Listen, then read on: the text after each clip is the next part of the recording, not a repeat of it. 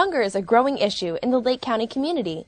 At Lake Cares Food Pantry, the workers are busy feeding more than 350 individuals every week.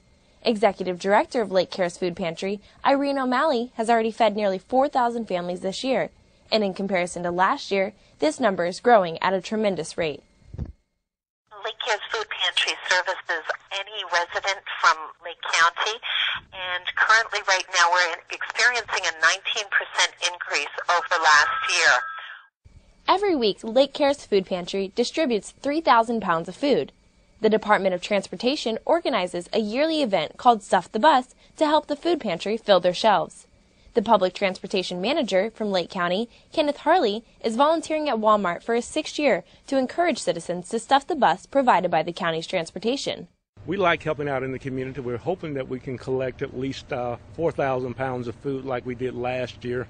Our department is responsible for organizing this event on an annual basis. Here, we have a food drive going on today. Is it all right if I put that in your hand? Sure. Basically what it is, if there's anything perishable. As each shopper enters through the door, they are greeted by Lake County Procurement Services Manager, Barnett Schwartzman, as he volunteers his time.